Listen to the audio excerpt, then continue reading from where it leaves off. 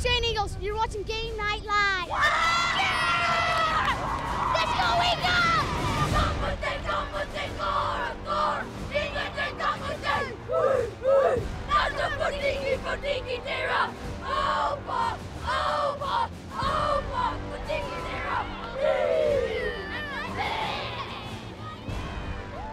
First drive and Rich's D goes big. Recovers Trent Roberts' fumble that they immediately turn into points. Junior running back Cash Saby would give Rich the 7-0 lead as he glides in from 13 yards out. Then Duchesne answers right back. Dylan Despain punches it in for the 1-yarder, but it's the missed extra point by Braxton Spencer that would play a role later in the game. Saby would add another 5-yard run in the second, and McKay Jarman's 6-yard pass to Caden Bartholome would give Rich the unexpected 19-7 lead at the half. Duchesne comes out a different team in the third.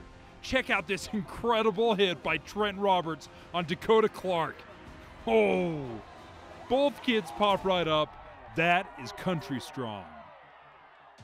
Leading 19-13, Rich has all the momentum, driving down the field on this great reverse sweep halfback pass from Jaden Valentine to Skylar Argyle.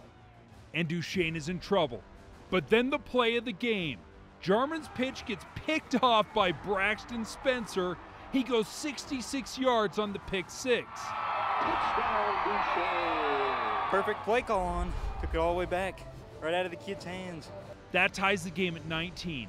Remember that missed extra point? Now he's got to kick his own PAT for the win. Coaches told me not to miss, so I didn't. Duchesne gets the huge second half comeback win. Consecutive win streak is at 42.